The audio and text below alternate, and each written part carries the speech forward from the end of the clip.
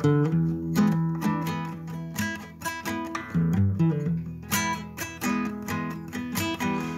a MeatEater podcast. Welcome to MeatEater Trivia, the only game show where conservation always wins. I'm your host, Spencer Newworth, and today we're joined by Cal, Brody, Randall, Maggie, Chester, Seth, Mackenzie, and Hansi. This is a 10-round quiz show with questions from MeatEater's 4 verticals, which are hunting, fishing, conservation, and cooking, and there is a prize. MeatEater will donate $500 to the conservation organization of the winner's choosing. And for the stat of the week this week, we're looking at player performance in regular episodes versus guest host episodes during a regular round of trivia. The average player score is 4.72. During a guest host round of trivia, the average player score is 3.2. That's a difference of 1.52 points. During a regular round of trivia, the average winning score is 7.38, and during a guest host round of trivia, the average player score is 5.75. That's a difference of 1.63 points. It's safe to say that guest host rounds are significantly harder. I've had a lot of .38 type answers, so that's Get on that mic, Cal. I would have guessed that there would have been Never mind. much larger differential between. Well, I think we had Brody and Yanni's games had 4 as the winning score, and then I think yours was 8, and Steve's might have been 8, something like that. So you and Steve brought the average up. Brody and Yanni brought the average down. It's still harder, though. People will sometimes ask for harder rounds of trivia. They get it when someone else is the host. Now, here's our infrequently asked questions segment. If you have a trivia-related question for our crew, send it to trivia@themeateater.com with the subject line IFAQ. Josh Chapman wants to know, my kids enjoy playing along every week, but they especially loved the kids episode of trivia. Will there be more of those coming out? The answer is yes. We have some kids-specific podcasts coming out later this year, hopefully in the next couple months. Trivia will be part of that show. I think that's all I can say for now. I've heard the pilot that Phil has edited. I think it's one of the best things that we're putting out as an audio product. I am stoked on it, Phil. I think it is a lot of fun. I would listen to it, even though I'm not a kid. I don't have kids. Yeah, it's awesome. I mean, we made a mistake. It's sort of what we usually do around here is we talk about something like way before we know when it's coming out. We have no set date on when this kids podcast is going to start, but it'll happen eventually. So this year. Stay tuned. Yeah, this year, hopefully. Good work, Phil. Hey, Phil, I got a question for you. Yeah, what's up? Mentally, what's going on every time you watch Spencer manhandle his mic like that? He's just like constantly touching I mean, it. I've talked to him about it before, Yeah. and I've just kind of given up. Sorry, Phil. Yeah, that's okay. I fidget. I fidget a lot. It's okay. I just got done editing the Brody hosted episode. Even when you're not in the host seat, Spencer, you are moving that thing around like you're swirling a glass of scotch or something. So you would say it does have an effect then? A little bit. It's not too hard to clean though. We're only like 100 episodes in. Yeah. One of us will figure it out. Either Phil will just put up with it, or I'll solve it and not mess with the mic anymore. It's probably not going to be me You messing can with just the white mic. knuckle the desk, you know. Apologies, Phil. Apologies. Now, we have some housekeeping to get to. In a previous game of trivia, we had a question about the 6 states that the Wolverine Foundation says has established populations of wolverines. Those states are Washington, Idaho, Montana, Wyoming, Oregon, and Alaska. In the follow-up factoid, I said that California's last wolverine sighting was in 1922, but that's when the species was extirpated, not when it had its last sighting. California actually had a sighting in 2008 and 2023, which are the state's only 2 confirmed sightings in the last 100 years. Biologists believe those 2 wolverines either wandered in from Oregon to the north or the Rocky Mountains to the east. Similar to California, Utah has had wolverine sightings, but is not considered to be part of their current range, according to the U.S. Fish and Wildlife Service. There have been 8 confirmed wolverine sightings in Utah since 1979, with 4 occurring in 2021. Biologists actually captured and collared a male there in 2022. So it feels like they are expanding their range, but the Wolverine Foundation still says that their current range is those 6 states. Well, I mean, come on. It's like you're lying to your audience right now to fit your narrative. Like filling folks with like how biology works, right? Like your question was where is the established range. According to the Wolverine Foundation. Right. Not established range, established population. Established population. So sightings don't count as established populations, right? Like That there's means not there's a mountain lions in breeding Pennsylvania. population. We need a breeding population. However, if you also talk to these folks, like the way that they do their studies is not totally comprehensive. Like the Sierras in California, impossible, right? But or the even the Wasatch Range, like they're both heavily peopled, but impossible to catalog the whole range all the time. So, but it is absolutely Wolverine range, and it has all the factors that Wolverines need, that the people at the Wolverine Society would say these things have to be met in order to have a Wolverine population.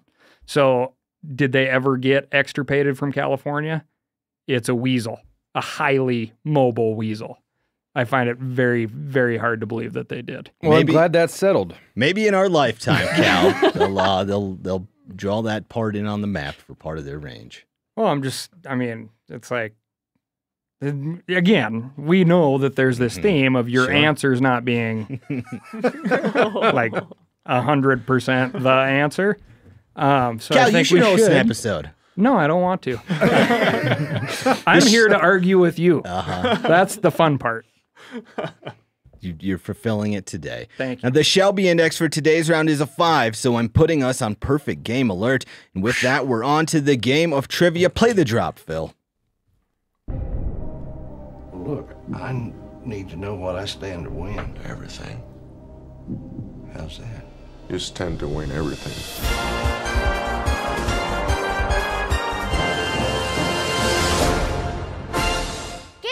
Suckers. We have Seth and Chester with a $1 bet. Is that what you said? Yep. Okay, on who wins trivia? Yep.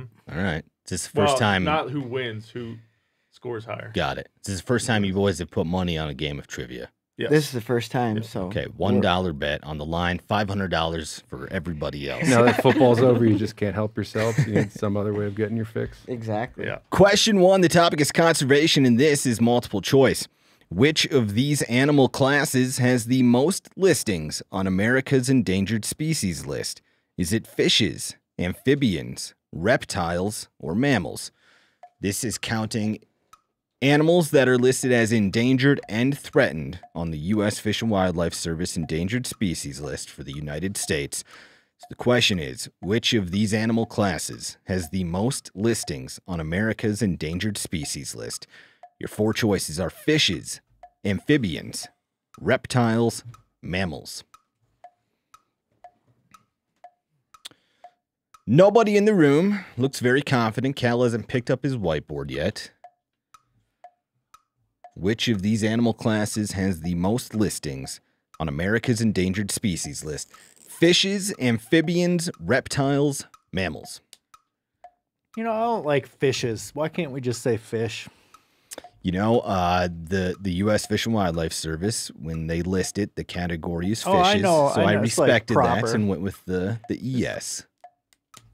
Fishes, amphibians, reptiles, mammals. I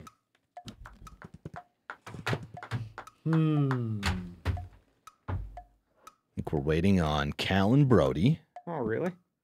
I thought we'd drag this one out a little while. No, we could. What are you going with? What's the first letter? F-A-R-M. Two different letters right now. Which animal class has the most listings on America's endangered species list? Fishes, amphibians, reptiles, mammals. Is everybody ready? Cal? Go ahead and reveal your answers. We have Seth saying amphibians, Hansi saying fishes, Chester saying amphibians, Randall saying fishes, Mackenzie saying mammals, Cal saying fishes, Maggie saying amphibians, Brody saying fish. The correct answer is fishes. About half of you got that right. Hansi, Randall, Cal, Brody, and Cad. fish. There are 139 fish listed on the United States endangered species list. That's followed by mammals with 81, reptiles with 50, and amphibians with 43. In total, there are 726 animals and 939 plants on the list. Question 2, the topic is hunting. This next great question comes to us via Tim Voles. States such as Wyoming, Illinois, Louisiana, and New York offer this color as an alternative to wearing hunter orange. The topic is hunting. States such as Wyoming, Illinois, Louisiana, and New York offer this color as an alternative to wearing hunter orange. Amphibians are so far down on that list, it makes me think we ran out of them before we started knowing that they were here. Maybe. You know what, Spencer? Steve would be real happy with the way you worded this question. Went with such as. He changed from like. It was a New Year's resolution, 2024. You're going to have like in questions significantly less. We're going with such as. That'll make our grammar nerds and Steve particularly happy. Here's the question one more time. States such as Wyoming, Illinois, Louisiana, and New York offer this color as an alternative to wearing hunter orange. Is everybody ready? Maggie from Wyoming, do you have this one right, Maggie? I hope so. Okay, she hopes so. Is everybody ready? Go ahead and reveal your answers. We have Seth saying pink, Hansi saying red, Chester saying red, Randall saying pink, Mackenzie saying neon yellow, Cal and Maggie and Brody saying pink. They got it. The correct answer is pink.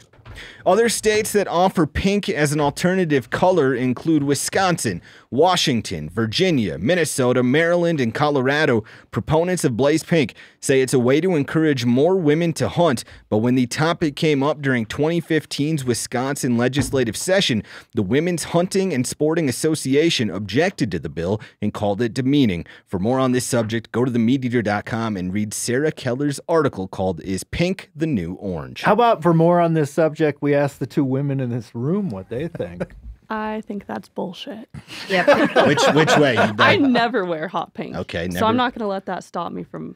But do you think I guess it would wearing encourage, orange. like the like line of thought that it would encourage more women to hunt? Is that it? Just seems No. It's going to be a hard no for me. Maybe Right on. little I don't think I girls. own an article of pink clothing, so that might just be my opinion. It's hot pink. Hot pink is the I also don't own an article of hot pink clothing. But to make the assumption that changing what color that you can wear in the woods would make more women go out there is just so absurd and like so old fashioned. Like, just put your hunter's orange on and get out there. About a dozen states disagree with you, though. Question 3. You want some super fun first light knowledge? Okay. This is something that I found fascinating. Some deep insider when information here when from we were Cal. working on the women's line. And Cal, you were like, what, employee 3 at First Light? Something like that? I was the first actual employee. Okay, Patient employee zero. 1. Wow, Yeah, all right, patient carry on. zero. Yep. So when we were working on the women's line, I had rounded up basically all the women that I knew that were guides and outfitters. And we were sending them stuff and getting feedback from them. And it was unanimous. So it was like, no, we don't want any pink.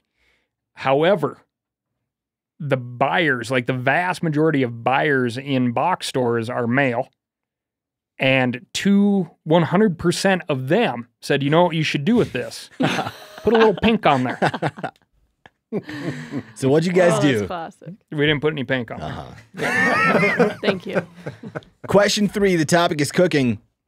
Eater said this 6-letter dish, which is basically Mexican beef stew, was America's hottest taco trend in 2020. Eater said this 6-letter dish, which is basically Mexican beef stew, was America's hottest taco trend in 2020.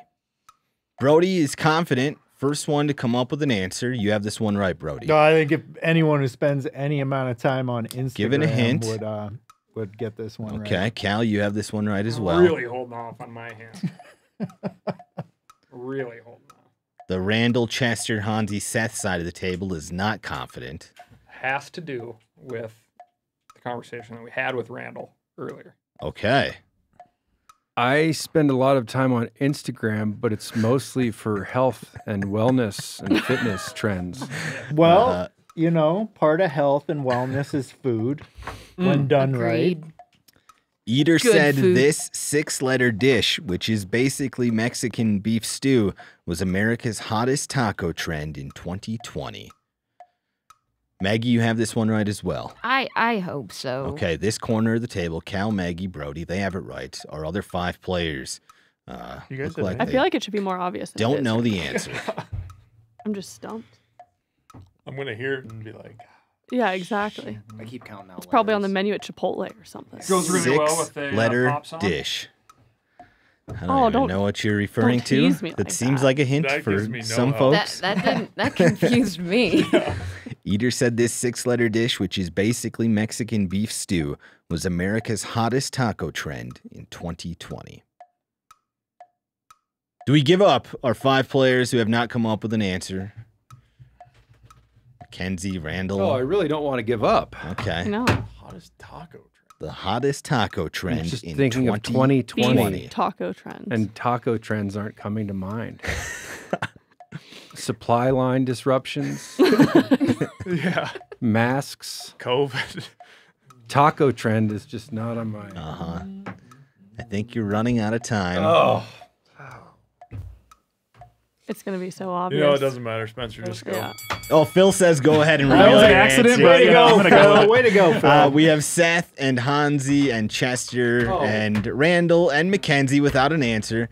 We have Cal saying upside down Berea, Maggie saying Oh, Berea, darn. Brody saying Berea, and they all spelled it right. The correct answer is I Berea. would have never have gotten that. No. They're so good.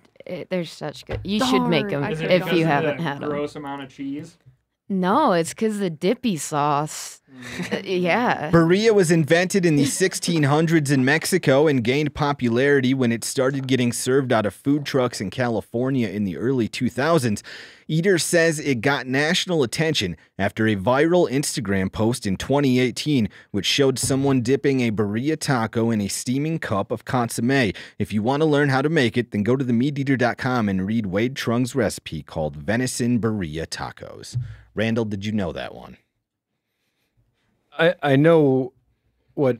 I mean, I'm familiar with Berea. It did not cross my mind. But you weren't aware of that taco trend in 2020.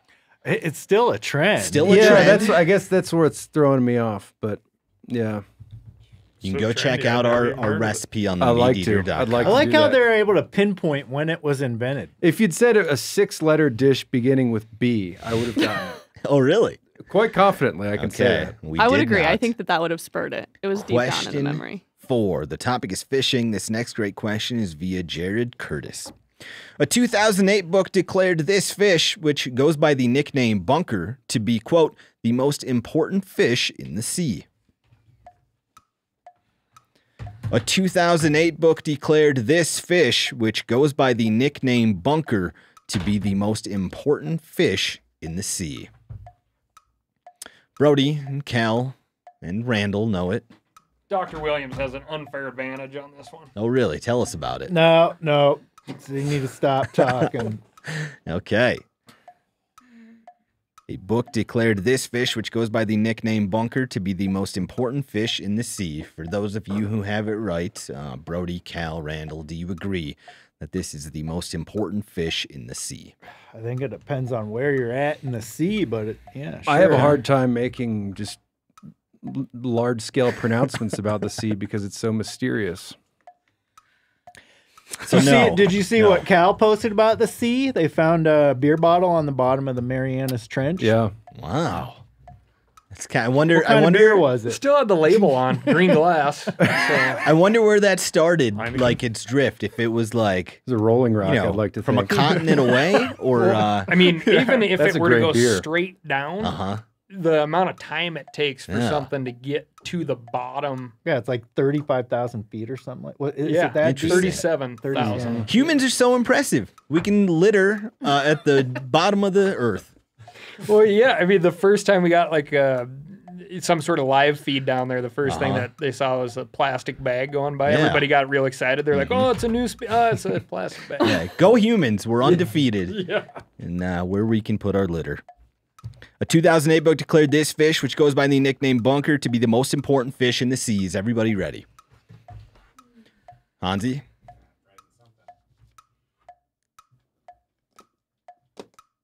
Go ahead and reveal your answers. We have Seth saying striped bass, Hansi saying alewives, Chester saying coho salmon, Randall saying menhaden, Mackenzie saying grouper, Cal saying menhaden, Maggie saying sardines, Brody saying menhaden. The correct answer is menhaden. Oily I've fish. never even heard of that. I knew it was something. A 2008 Bruce Franklin book called Menhaden, the Ocean's Unlikely Hero. He goes on to describe how billions of them are ground up and turned into animal food, fertilizer, and oil each year. Menhaden play an important role in marine ecosystems as one of the primary food sources of bluefish, striped bass, sharks, whales, and dolphins. Now, what is the advantage that Dr. Randall had? Thank you so much for asking. Doctor Randall Williams used to work for the Teddy Roosevelt Conservation Partnership. And what was TRCP doing on the issue of menhaden? We did a lot of things. It's a complicated issue because it's a marine fishery, so like there's different state Go ahead and skip jurisdictions, the part things that like matters that. there. But yeah, I mean, this reduction fishery is like blowing up a sort of keystone forage fish that affects game fish populations, and it's all the way up and down the Atlantic coast and in the Gulf. Yeah, I've spent more time thinking and talking and writing about menhaden than one might ever want to. Yeah, in a lifetime. Most folks who live in Montana. We're a long ways from that Are fish. are there other names for them? Bunker? I mean, just other than Pogie? Pogie. Yeah. Mm-hmm. Question 5. The topic is wildlife. This next great question comes to us via Ty Brooks. Name one of the 3 states with coatimundi, according to the National Park Service. Some online pronunciations, like Merriam-Webster, say Coatimundi. Coatimundi. But most folks that I hear say it are One coatimundi. state? Just name one state. Name one of the 3 states that have coatimundi, according to the National Park Service. I just recently observed. Are you kidding me?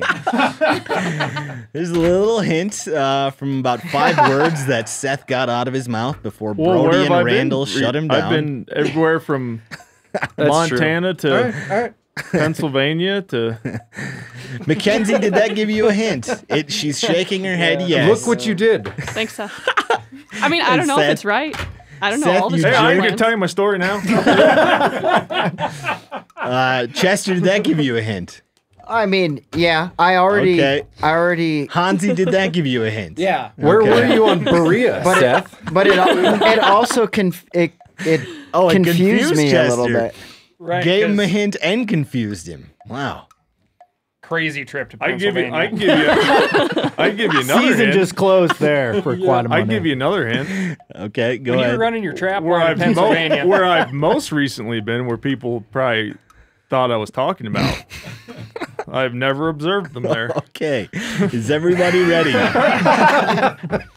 Go ahead and reveal your answers. We have Seth saying Arizona, Hansi saying Texas, Chester saying Arizona, Randall saying Texas, Mackenzie saying Texas, Cal saying Texas, Maggie saying Arizona, Brody saying Arizona. Everybody got it. The 3 states are Arizona, New Mexico, and Texas. Nobody said New Mexico.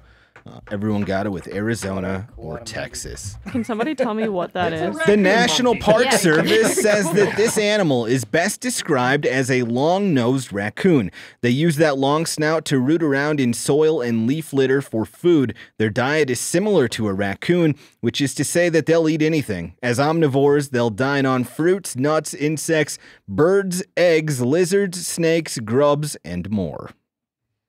One of the best hunt days I've ever had was because of a coatimundi. Old Rick Smith and I were posted up on a mountain, and he is just dead to the world sawing logs. And I'm watching some deer and, really on alert figuring something could happen at any time. And then I looked down this old dozer grade, and the only thing that could come to mind was I'm slapping Rick, trying to get him to wake up because he's an international man of mystery. He's been around the world like 19 times. I'm like, Rick, raccoon monkey. Amazing creature. I guess they get eaten a lot. Like people eat them in Central America. What was this one doing that you watched? Just came cruising down the road and being a raccoon. dinked around. It was awesome. Being a raccoon Super monkey. cool. I was when we were in Mexico. I was glassing a hillside, and I came across just this giant, furry black spot on the hillside. Like, what in the hell is that? And then finally, they all dispersed. And it was 15 of them, like all sleeping together in like a ball. Huh.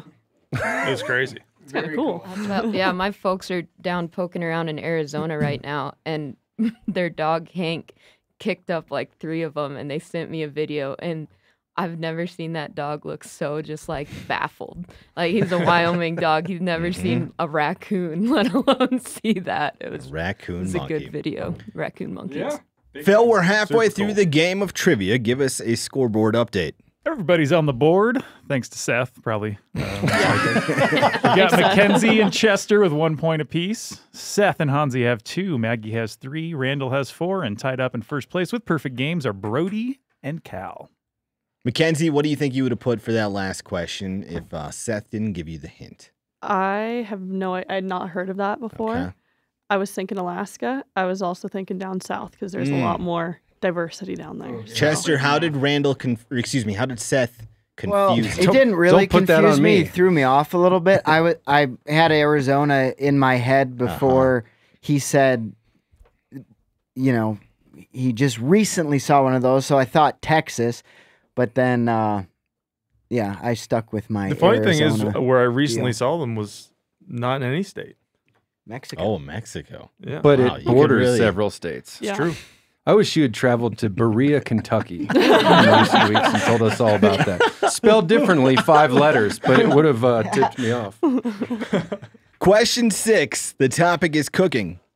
A sushi roll filled with salmon, cream cheese, and avocado is named after this East Coast city. A sushi roll filled with salmon, cream cheese, and avocado is named after this East Coast city. Anything with cream cheese is not sushi. Just getting that out there. Seth, you have this one right. I put down a city on the Okay. East Coast. Randall, you have this one right. Boy, I hope so. Brody and Cal also look confident. Mackenzie, you have this one right. Maggie, you have this one right. All right. We're going to load it with cream cheese. We're going to deep fat fry it, and then we're going to coat it in mayo. That's sushi. That's sushi. Yeah. Looks like it'll be up to Hansi and Chester if this is a 100%er or not. Go ahead and reveal your answer. We have Seth saying Philly, Hansi saying Philly, Chester saying Philly. Everybody said Philly. Everybody got it right. The correct answer is Philadelphia. This sushi roll was created during a Philadelphia culinary competition in the 1980s. Although the city is famous for its cream cheese, that cream cheese was actually invented in New York in 1872. The Philadelphia namesake was just a marketing move to capitalize on the region's reputation for good dairy products. If you want to learn more on how to make your own sushi, then watch Kimmy Werner's video on the MeatEater.com called How to Make Sushi. They were going to use a can of cream of mushroom soup, but they couldn't quite get it to stick on there. Question 7. The topic is conservation. This is our listener question of the week, which was won by Keith Jordan for sending this great question. Keith is going to get a board game signed by the crew. If you want a chance to win our listener question of the week, then send your question to trivia@themeateater.com. What country is home to 40% of the world's tropical rainforests and 10% of the world's biodiversity? Phil would like to speed the game up here. Here's the question again. The topic is conservation. What country is home to 40% of the world's tropical rainforests and 10% of the world's biodiversity? Cal, who has a perfect game going, is changing his answer. Randall just one behind them. Brody, are you confident in your answer? No. Okay. I mean, this is a tough one. Is this Trick question. Randall was quick to answer. I'll tell you that. Maybe he's trying to get That in your doesn't mean head. he got it right. Okay. Randall, you? did you get this one right? I'm trying to sow looks some seeds confident. of doubt. Uh-huh. Africa. Yes. There you go. What country is home to 40% of the world's tropical rainforests and 10% of the world's biodiversity? Mackenzie, do you have an answer? I think we're waiting on you. Yeah, sorry. I Is have one. I'm everybody just ready? thinking. Oh, Chester doing a little scribbling. Chester, we changing an answer or clarifying an answer? Changing an answer. Go ahead and reveal your answers. We have Seth saying Brazil. Hansi saying Brazil. Everybody says Brazil except Maggie. Maggie says Costa Rica. The correct answer is Brazil. I don't know why I did that. At first I heard continents and I wrote down a continent and I was like, that's impossible. And then I had to think of a country and That's a good story. man, my brain short circuited right there. I initially read it as county, and I thought it was a very difficult question. Well, I gotta ask why you decided to include the biodiversity part of it. Just a little more details. I don't know. Might throw you off. You'd have to ask the listener. Biodiversity is what You'd have to threw ask me off Keith. because like Madagascar Right. and Borneo. Keith didn't have that detail in there. I included that detail. It said that Brazil is the most biodiverse place on Earth and is home to about 200,000 species of plants and animals. A 2015 paper said the country is so vast and remote that some species of birds have gone extinct there in our lifetime before biologists even knew they existed. It's estimated that 20% of Brazil's rainforests have been removed. Cal, you were talking about earlier about those amphibians. You're like, maybe we don't know about all the amphibians. Well, they're admitting in the Brazilian rainforest, which is the Amazon rainforest, that we don't know about everything because stuff is disappearing before we even knew it was there. I'd like to have that same question for just for my own personal knowledge regarding Central America. Just move her down a little bit closer to the equator. Be interesting. Question 8. The topic is fishing. This country artist who should have been a cowboy purchased Lucky Strike lures in 2023. This is question 8. We still have a couple perfect games going. This is a pop culture question. This is a fishing question. This country artist who should have been a cowboy purchased Lucky Strike lures in 2023. Cal, is this going to keep the perfect game going? Yes. Brody, is this going to keep the perfect game going? I'm like, because I can't think of his damn name. Okay, can't think of his damn name. That's a problem. Question is asked For some of us, it's a problem. For others, it's a blessing. 2 perfect games going through question 8. Oh, there's 2 names This in my head right country now. artist who I'm should real have been a mad. cowboy purchased learned to rope and Lucky ride. Strike lures in 2021. There is Cal handing out hints, filling in some more lyrics for folks. Seth, you have this one right. I think so. Maybe. Chester with a blank board, our musician in the room. I Doesn't recently know. heard the story of why he wrote that song. There's a hint. It's a he that purchased it. Sorry, I thought So we've that- got about 10 more words of lyrics from Cal, and we've gendered him from Maggie. This country artist who should have been a cowboy purchased Lucky Strike lures in 2023. Brody, how we doing over here? Not good. Keep Okay. talking amongst yourselves, though. Hey, you guys got any more hints for Brody? I would suggest you not give them. Well, it's a good. I don't think there's any hints. I'll wait until we reveal till Okay. I tell the story. All right. Oh my gosh. Chester, our I could musician like sing it. and fisherman, our singing fisherman, does not have an answer. Songwriter, I think, is. You probably want to be known as a songwriter. Songwriter, singer, artist. All right. Brody, It's not going to come to me. Hell of a juggler. Go ahead and reveal Dude, your I answers. don't even want to look. We have Seth saying Toby Keith. I thought I was wrong. Hansi saying Luke Combs. Chester without an answer. Randall saying Toby Keith. Mackenzie saying Toby Keith. Cal, Maggie, and Brody saying Toby R.I.P. Keith. They got no. it. The correct He answer purchased it was in Toby 2023? Keith. So here's the story. Toby Keith was in the bar after hunting, wearing camo with his buddies, trying to get these girls to dance with him. Wouldn't dance with them. They were dancing with the come on. cowboys, wearing Western shirts and whatnot, you know. And his buddy looked at him and was like, "Man, should have been a cowboy." Went home, wrote the song, topped the charts. There we go. Nice. Huh. Should have been a cowboy. That's what I'm interested. He wasn't wearing First Light. Lucky Strike made the puzzling decision in their press release to say that the company was in disarray before last year's acquisition. Keith was quoted on their website saying Lucky Strike needed focus and vision and that he was there to pick up the pieces. Part of their rebrand was a new patriotic logo that's red, white, and blue. Keith died last week at the age of 62. What are some famous lures that company makes? I'm not aware of much Lucky Strike. You know, they're like in Walmarts though, like they're sold around the country, but as far as a specific thing they've created, I couldn't tell you. Phil, we have 2 questions left. Give us a scoreboard update. Chester, Mackenzie, Hansi, Seth, and Maggie are not in the running for the win. We've got Randall with 7 points and still tied up in first place with perfect games are Brody and Cal. Phil, what do I have and what does Chester have? Oh, yeah. For our $1 bet on the side. Seth has 5. Chester has 3. Ooh. Oh, Chester, you'll need to get these both correct. These I last should 2 have been questions. a cowboy.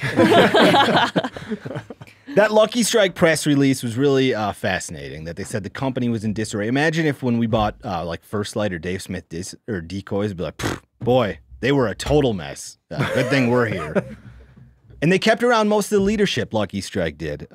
Great press release. Question 9. The topic is hunting. This next great question comes to us via Peter Hawthorne. Peter. The National Deer Association describes this deer condition as, quote, a genetic mutation that causes patches of white hair. The National Deer Association describes this deer condition as, quote, a genetic mutation that causes patches of white hair. Seth, are you going to put away Chester with your answer here? Yes. You get either of these last 2 right, you just win the $1 bet. What are you going to spend that buck on? I don't know. Maybe we'll go double or nothing on a different round. I know this too. It's funny that you haven't wrote down an answer. I mean, Chester. I was just talking to someone about this the other day. Really? Yeah. Give me like some insight into how that goes. It was Maybe don't. It was my brother-in-law Todd, and he was talking about this deer he saw in northern Wisconsin with some white patches on it, and he was confused. Don't give out too many that hints, he couldn't Chester. shoot it because he thought it might be blank, but it was in fact not blank. It was in fact this word that we're looking for, and I can't think of it. Okay. You know what, Chester? You may have confused folks, actually. This is a strong story. I got a question and I can't ask it. Yeah. Randall likes where he's sitting though, with I just cannot. Cal and Brody. Cal's just real. There's on another the fence. term. Do you care to embellish on the type of answer you're looking for? I do not. Is everybody ready? Just making Okay, stuff then up I'll at just this argue point. if I'm wrong. Go ahead and reveal your answers. We have Seth saying piebald, Hansi saying albinism, Chester without an answer, Randall saying piebald, Mackenzie saying albinism, Cal saying Dalmatia, Maggie saying piebaldism, Brody saying piebald. The correct answer is piebaldism or leucistic. Oh, Because that's what I was getting at, piebaldism is a Spencer. form of leucism. I wrote down piebald as my original That answer. would have been correct. Yeah, Mackenzie was cheating and saw that you wrote No, down I piebald. specifically. Well, it's kinda I would have hard written it not down to. if I was cheating. Anyway, I thought piebald was just the face. No, it can No. be splotches all over. Well, if it's But I splotches- think it's like a weird. It's like a very informal term for a genetic condition. well, it yeah, seems like. because Appaloosa horse, they're There's piebald horses. Yeah. but that's what they're bred for, Mhm. and they're not. They are no longer referred to as a piebald. Sometimes they are. Well, isn't certain it horse reduc- breeds. You're like, it's a piebald Appaloosa. So like paint horses, it's technically paint piebaldism, but What? you call them paint horses because that's just the vocabulary we use. But it's like a genetic I guess what trait I'm saying that they is breed I'm for. expecting more out of the national deer. I want to know more about Alliance. Dalmatia. Association. What's that? I think that's a real word. It's Piebald. It's a region on the Adriatic.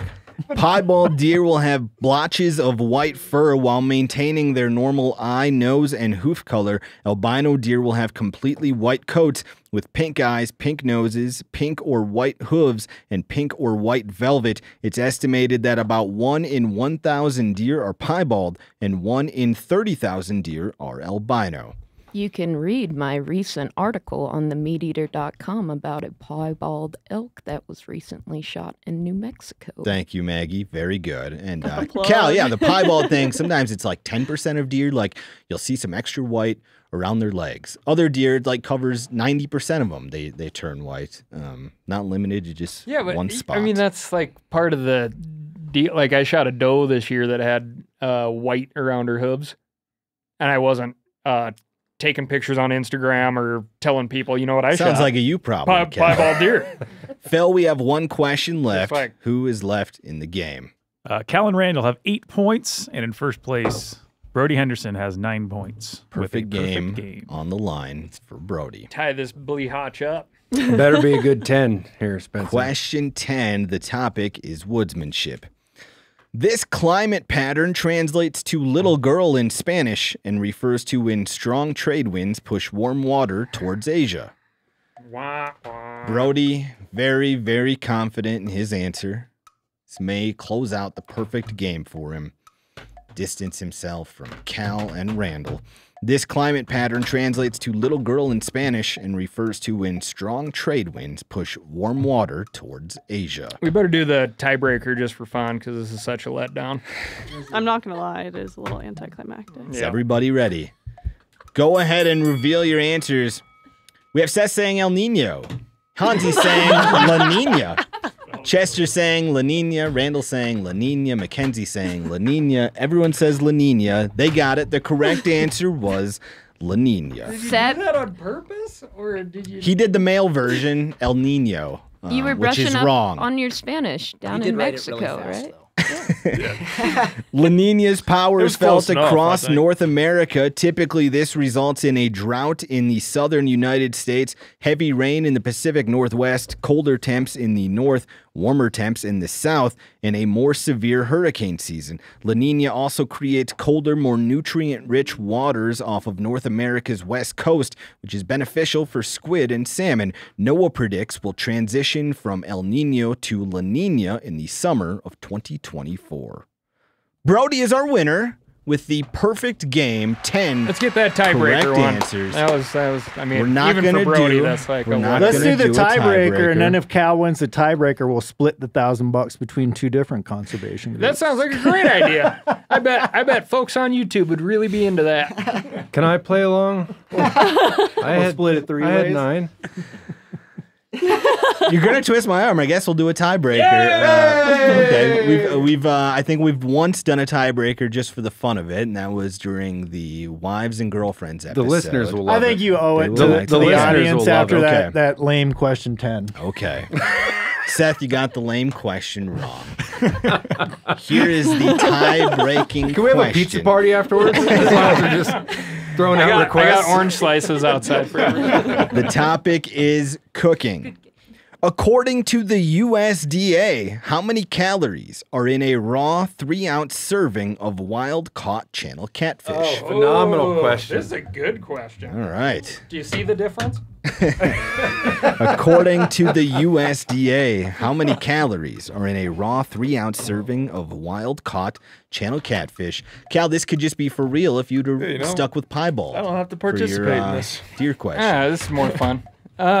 Means nothing. So Right as per answer. usual, we're going Could mean to that dollar. just the closest. Closest. This is not Price is Right rules. Who's eating a 3-ounce serving of No. catfish? very small. Write it That's how to. they do all that. It's just the stuff. measurements It's, for, Sashimi catfish. It's like if you're getting a bunch of catfish bites. it's not It's a even little enough too for big. one sandwich. I was going to say it's too big for a bite. It's just like the new standard nutritional measurement. Do you have prepped for your answer what it would be like from an actual I Southern gas station? absolutely do. Yes. calories? Well, from a fish farm. I have the fish farm difference. Write your answer to 0.1 decimal places. Oh. That way we have a winner for certain. Hansi's answer's out there for all to see. Maggie, go ahead and participate. Oh, yeah. Is everybody ready? Can we do it Price is Right style where you can't go over? I don't think so. I really dislike the prices. That's just an excuse for them to give away less money when they do that. That's what's going on there. Go ahead. Oh, hold on. We're still waiting on Cal. You're on $1. You're up $1. It strikes me that we could wager that. We wager that right here. Who is closer? Sure. Okay. Okay. So Seth has won the bet with Chester, and now it may wind up that Chester ends up paying Hansi because Hansi is now doing a $1 bet with Seth as to who is closer on this tiebreaker. Is everybody ready? Yeah. Go ahead and reveal your answers. We have Seth saying 90.1. Wow. Hansi saying 90.0. Chester saying 100.0. Randall saying 97.1. Mackenzie saying 117.0. Cal saying 21. Maggie saying 30.2. Brody saying 188.0. Dang. The correct answer is 80.8 calories. Meaning Hansi gets the dollar from Chester. 80.8. I think Hansi was the closest. He was 9.2 calories off. Brody and Cal went with the widest spectrum in the room. They gave us our lowest You're the real winner and highest answers. Hansi, do you have Venmo? Well, are we going to donate this money to someone, Spencer? Now, that is 20 calories less than a channel catfish that came from a fish farm. So, your wild-caught channel catfish has 20 fewer calories than a fish farm catfish. Working for a living. Mm-hmm. Brody has $1,000 to donate because of his perfect game. Brody, where is that $1,000 going? We haven't dumped any money into the land access initiative in a while, so let's do that. $1,000 going to the LAI. Are we going to have another project this year, Cal? I'm jumping the gun a little bit here, but it's going to be mid to late March. Okay. That's a quick turnaround. Is our next auction. Oh, all right. The next Auction House of Oddities, mid to late March. You haven't zoned in. You don't have a spot. project. No, sorry, I have. So that was the actual question. Timing is going to be mid to late March for the fundraising efforts, but we got bills due on the Wyoming corner crossing case. And the reason that is perfect for the land access initiative is because as it's made its way up through the federal courts, it can have national impacts here. So in Wyoming alone, 2.4 million acres of just corner locked. The most of any state in the country. Public ground.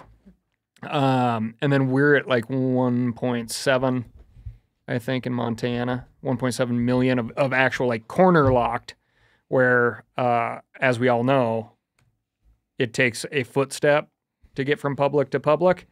Without ever infringing on somebody's private property rights. So this is a clear, just use of our access money for big access impacts. So $1,000 going to the MeatEater Land Access Initiative. We have the Auction House of Oddities coming up in about a month from now. Join us next time for more MeatEater Trivia, the only game show where conservation always wins.